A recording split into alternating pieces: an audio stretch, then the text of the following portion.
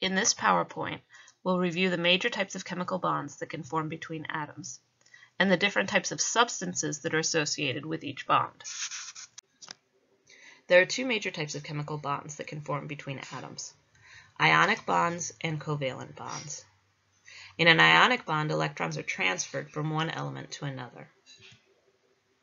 So one atom loses an electron, and in that process becomes a positively charged cation. Another atom has to gain that electron, and since it's gained an extra electron, now is a negatively charged anion. That's exactly what we see happening between sodium and fluorine here. Sodium is in column 1 of the periodic table. It's a metal, and as we already know, metals, when they form ions, form cations. They lose electrons. And all the metals in column 1 lose one electron to form ions with a +1 charge. Fluorine is a nonmetal in column 17 of the periodic table. And when nonmetals form ions, they gain electrons to form negatively charged ones. And all the nonmetals in column 17 of the periodic table gain one electron to form anions with a -1 charge. So after that electron is transferred, we've formed two ions, one with a positive charge, one with a negative charge. And it's actually the electrostatic attraction between these two opposite charges that is the true basis of an ionic bond. It's not just the transfer of electrons, but it's the formation of the ions and the attraction of the ions that forms the ionic compound. So in order for an ionic bond to form, you have to have a cation and you have to have an anion. You have to have a positively charged ion and a negatively charged one. Since the elements that form positively charged ions are metals, and the elements that form negatively charged ions tend to be nonmetals, ionic compounds are usually characterized as being formed between metals and nonmetals.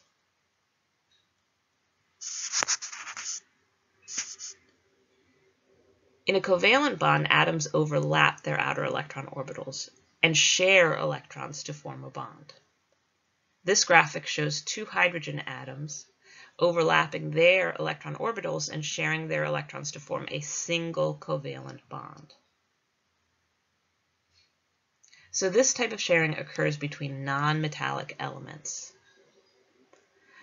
Both elements want to gain electrons, but there are no metals around to give them electrons. So all they can do, since neither will give up their electron, is share. So covalent bonds tend to form between non-metals. So ionic compounds contain ionic bonds. Molecular compounds contain covalent bonds.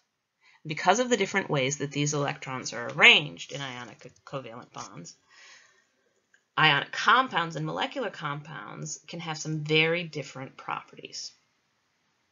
For example, ionic compounds, which are formed between metals and nonmetals, tend to form large crystal lattices, and they are all solids, crystalline solids to be more specific.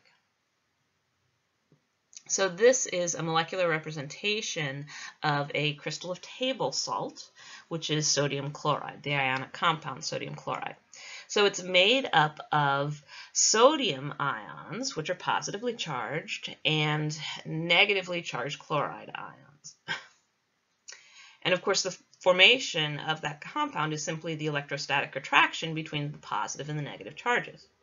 Now, when a positively charged sodium atom attracts a negatively charged chlorine, it doesn't attract just one negatively charged. It attracts all of the negative charged ions around it in its immediate vicinity, and they coalesce around that positively charged sodium. And at the same time, each of those negatively charged chloride ions will attract all of the positively charged sodiums in its immediate vicinity, and they coalesce around it. And you end up with this large three-dimensional structure of positive and negatively charged ions. It's a very regular repeating pattern, which is the basis of a crystal. It's a very strong bond that forms in that electrostatic attraction between all of those different ions, and as a result, these crystalline solids, they stay as solids because it's such a strong bond, holding all of those ions in place. In contrast, the covalent bonds found in molecular compounds form just between two atoms at a time. So a molecule can actually contain multiple covalent bonds. So you can have more than just two atoms within a molecule. But each bond within a molecule is found between two distinct atoms. And as a result, molecules are distinct, discrete particles. They contain only the atoms that are chemically covalently bonded together. Water, for example, is made up of individual particles that each contain only one atom of oxygen and two atoms of hydrogen. The atoms of hydrogen are each covalently bonded to that oxygen, but they form a distinct, complete unit in and of themselves. And a separate molecule of water forms for another pairing of oxygen and the two hydrogens. So these individual particles can be found in all phases, solids, liquids, and gases. It just depends upon how much energy those particles have and how close they are to each other. So for example, molecular water can be found in all three phases: solid ice, liquid water, its most abundant form, or gaseous water vapor or steam.